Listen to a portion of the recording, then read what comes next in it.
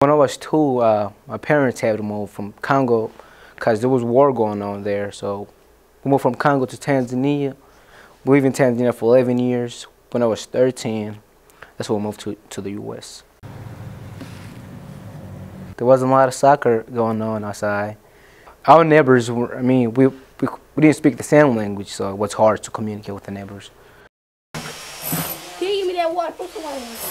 Before I started working here, I couldn't work with other people. I don't like other people getting involved with my stuff. Like, I just want to do everything by myself.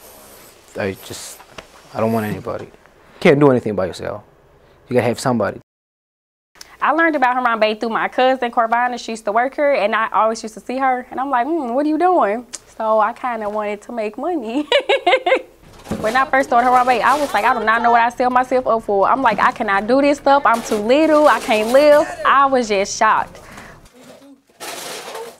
I've noticed since I've been working here that I do got a really, really bad temper. And I'm kind of like, I am improving. So that's good. I'm learning how to like accept and take criticism and try to work it out, you know, instead of just being mad about it and thinking people just down talking me. It was kind of rough living over here because there's a lot of violence, people just acting crazy.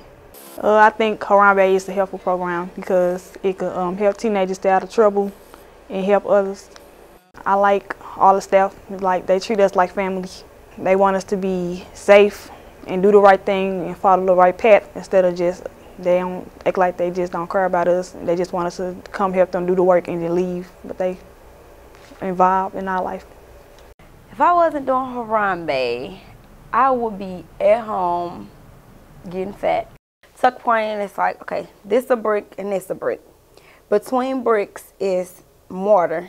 We take the mortar out and we replace it with new mortar so that the brick and the house could stay formed and shaped better. Because if you walk, like if you go past a house, like it's been abandoned, sometimes you may see a dent in the wall. And since people live in their houses, but they can't afford to pay like the professionals to do it, we do it for them so they can live in their house longer. And when Harambee come and they help them and we work on their houses for this amount of weeks, and work on their house, get their house done, and do it the way it's supposed to be done, then it makes them feel like we care about them. 6 years ago, you probably wouldn't even want to be around Mark, because if you say one thing bad to me, I'll flip out. If I wasn't working at Harambee, I probably would be in the streets doing I don't know what, but this is good for me. I grind, I tuck point, I grout. I lead. I'm a leader in this group. The best thing about working here is you get treated with respect. Like most jobs, like you don't even know people for real, but we know each other. We listen to each other and talk with each other, so we know each other real good and we real close.